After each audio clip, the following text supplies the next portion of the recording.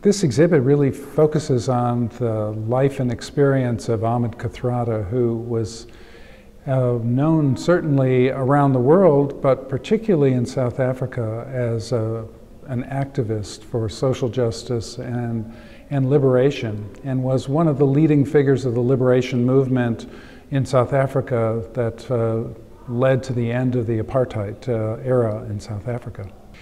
In 2005, we had recommended him for an honorary degree from Michigan State, and he was presented an honorary humanities degree, doctoral degree in humanities here at Michigan State.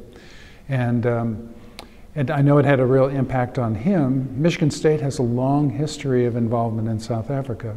It was the first university in the United States to lead the divestiture of encouraging the university to stop any investments in corporations that were operating in South Africa during the apartheid years. That movement was followed by many other universities in the United States. And the MSU folks who were involved in leading that effort also made Michigan the first state to divest its interests, its stock interests in any corporation in South Africa. During that period of time, Michigan State University has always been very strong in African studies. We have 180 faculty members who work in South Africa, or in Africa, many in South Africa.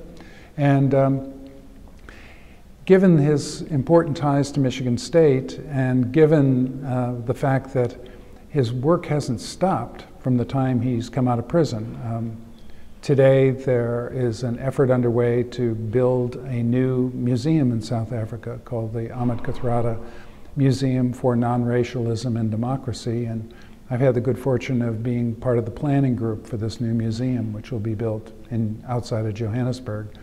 And so it's a story that MSU has many connections to his life, and this is an exhibition that was developed in part with the Kathrada Foundation, and we wanted to bring it also to the United States because a version of this has been touring in South Africa, and we've added more content to it while it's here, and we're now touring it in the United States.